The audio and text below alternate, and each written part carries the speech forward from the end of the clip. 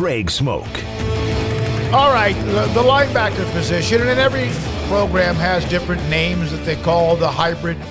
There's the star, there's the jack, there's all sorts of other names that certain programs use. Some of them use the same one. Caleb Collins took over as linebackers coach when Joey McGuire took the job as head coach at Texas Tech, and we've heard nothing but great things about him. And the linebacker play actually seemed to get better or more consistent.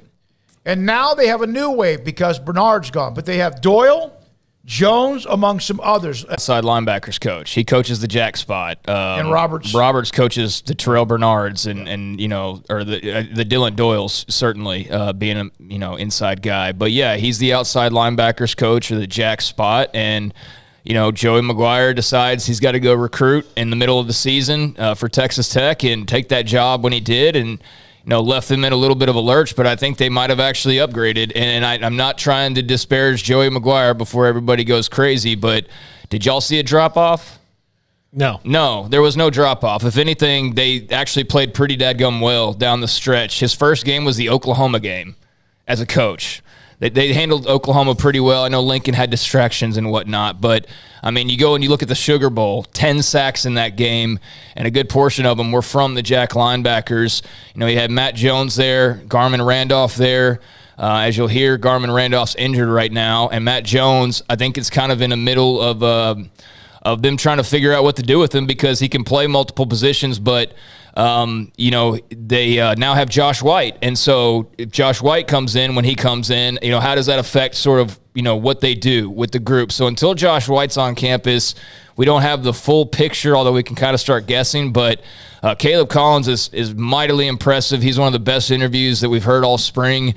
A super young coach who's really just getting started. And, I mean, how could you have a better, you know, pair of mentors than Dave Aranda and Ron Roberts? I mean, to have played for Roberts and now to be coach, phone call, and little did he know he would be, you know, jumping onto the LSU staff and winning a national championship, and then just a couple of years after that, you know, becoming a position coach for the first time. So it's been a wild ride in a short amount of time for him, but he's a bright star on the come-up, that's for sure. All right, well, you're about to go to practice because there's an open media session at the start of practice and then audio, video, with players and a coach afterwards. So Craig's going to go to practice. We'll hear from Mack Rhodes, of course, in the next segment. But speaking of the outside linebackers coach, Caleb Collins, he was one who met yesterday with the media.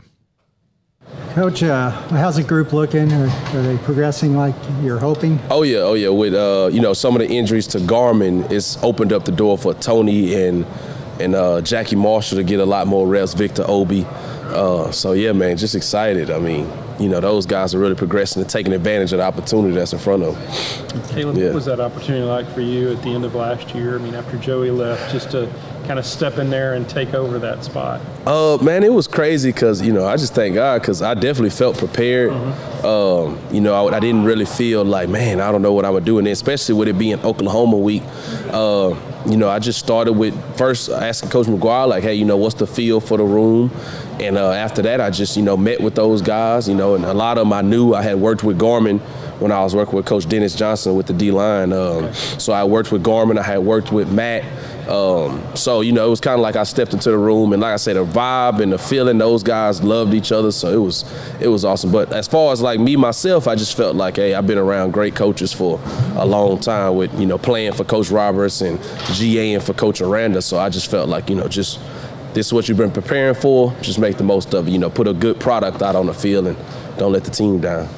And really, what a great time to come in because you got to coach the Big 12 championship game, Sugar Bowl. I mean, that had to be some really good experience. Oh yeah. I remember being in the box during the Big 12 championship, like, man, this is crazy. Like, I'm about to walk into a Big 12 championship. Like that first half, it seemed like couldn't nothing go wrong. I mean, you know, we 17 for 17, like, defense got 3 picks. I'm like, oh, man, my first game, I'm finna walk into a Big 12 championship. And then that second half, I was like, see, this is the real. I was like, this is what it's really like. I mean, you know, but, I mean, you know, shoot, that fourth down stop, man, I was like, wow. Yeah. I was like, this is the best experience ever.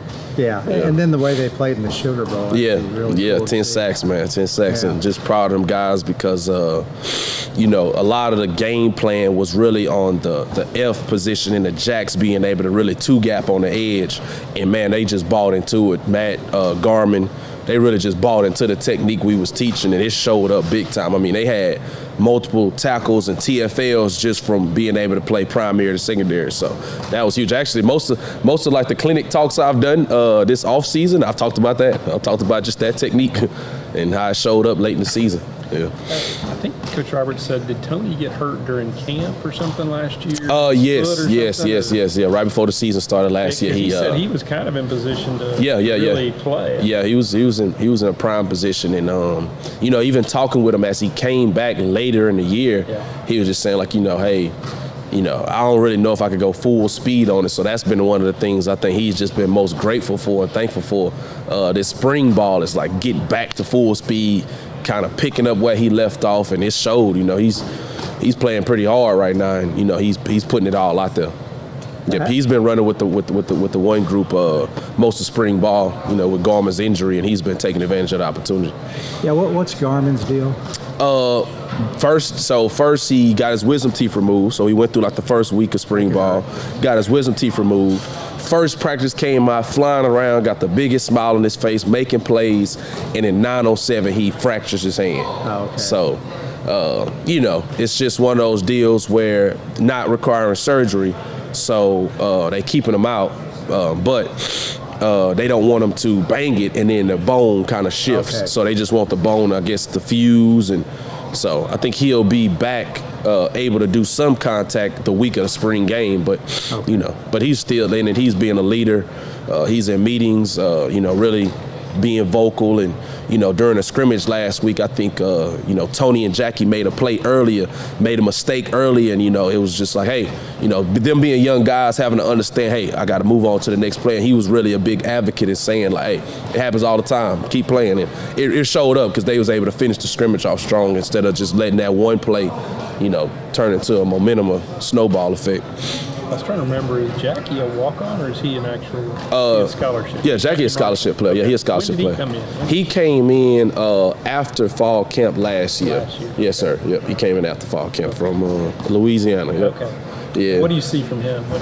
Man, explosive as can be. He's like a freaking rolling ball of butcher knives. Like it's like for him to be that big and to move as well as he does, and it's like such twitch.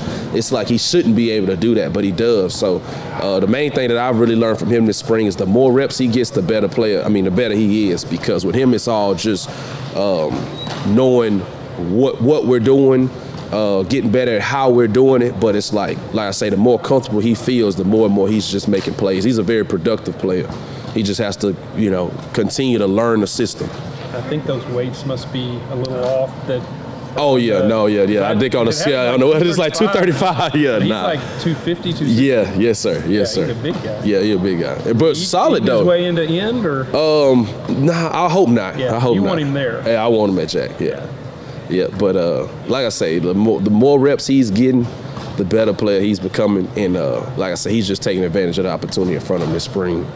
Yeah, so it's just exciting time, man. I remember it was a time during, when we was lifting weights and just looking at them dudes. I'm like, man, like I'm blessed. Like, you got Victor Obi, you got freaking Garmin Randolph, you got Jackie, you got Tony, you got Will Garner. I'm like, Prince. I'm like, man, look at these dudes. And then you got Bryson. Bryson is probably our best returning pass rusher. So it's like, I'm like, come on, man. It don't get much better than this. Is he double training some inside? Yeah, he's training some inside, and it's helping him. It's really helping him just get the whole picture. Yeah.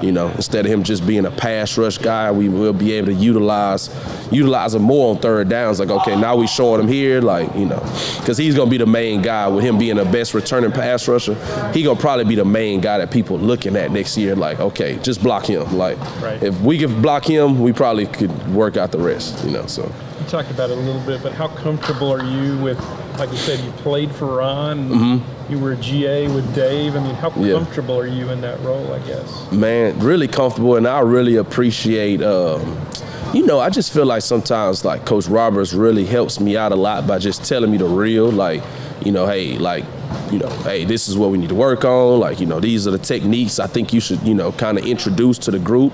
And, he doesn't really hold back any of that, like, thinking I got an ego or none of that, because it's like, I played for him. So, and then, like I say, with Coach Aranda, just soaking it all up. I mean, as this GA, I felt like, man, like, this is crazy. I went from coaching you know, my B team basketball to, you know, I got a call from Coach Roberts saying Coach Aranda was looking for a GA, and I'm like, what? Like, and you know, I left high school ball and went to LSU, and I just remember the first day pulling up, like, that's Tiger Stadium. And I remember, like, I'm sitting at my little GA desk, and I see a playbook that say Young on it. It's like LSU defense. I'm like, man, this can't be happening right now. So, and I still never really lost that little aura. Like, man, I'm still working with Ron Roberts and Dave Aranda, and my first full-time job hasn't left.